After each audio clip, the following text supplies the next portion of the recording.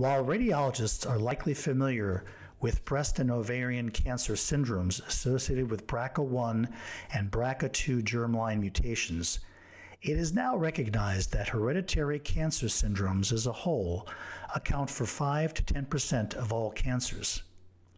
In this article from authors at 4 different U.S. academic centers, the authors remind us that imaging plays a central role in the screening, diagnosis, and surveillance of affected patients. The paper begins with a review of the role of specific imaging modalities in this population, with a focus on ultrasound and whole-body MRI, as many of the affected patients are young and will require repeated, prolonged screening. A coronal stir sequence represents the core MR sequence used. Table 4 summarizes a typical whole-body MRI protocol that can be utilized. The review of specific syndromes begins with BRCA-associated hereditary breast and ovarian cancer, which accounts for 5 to 10% of all breast cancers. Triple-negative invasive ductal carcinoma is the most common type in BRCA1 carriers. Table 3 shows the American Cancer Society screening guidelines in patients with BRCA mutations. Cowden syndrome, known as multiple hamartoma syndrome, is a germline mutation in the PTEN suppressor gene and is characterized by multiple hamartomas in different organs, as well as breast, thyroid, colon, brain, and endometrial cancers. Li-Fraumeni syndrome, or LFS, caused by TP53 gene mutation, is associated with multiple pediatric and adult malignancies, with sarcomas and breast cancers most common. Adrenal cortical carcinoma in pediatric patients is considered a hallmark feature of LFS. Since patients with LFS are at significantly greater risk for radiation-induced malignancies, PET MRI has benefits in screening young patients with LFS.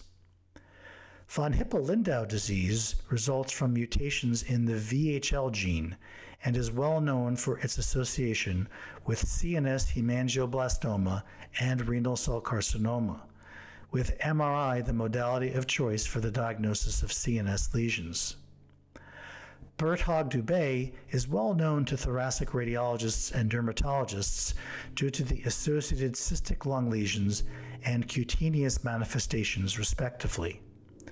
Less well recognized is the 23 to 34% incidence of renal oncocytomas and renal cell carcinomas. Tuberous sclerosis, or Bourneville disease, is due to mutations of the TSC1 or TSC2 gene that encodes for proteins tuberin and hamartin, respectively.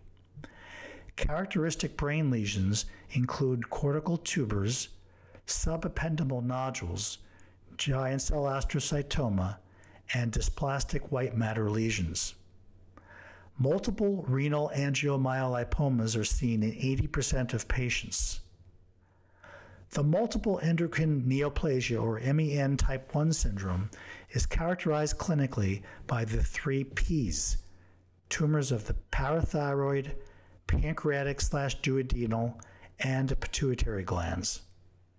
Pancreatic tumors are typically gastrinomas with secondary development of the Zollinger-Ellison syndrome.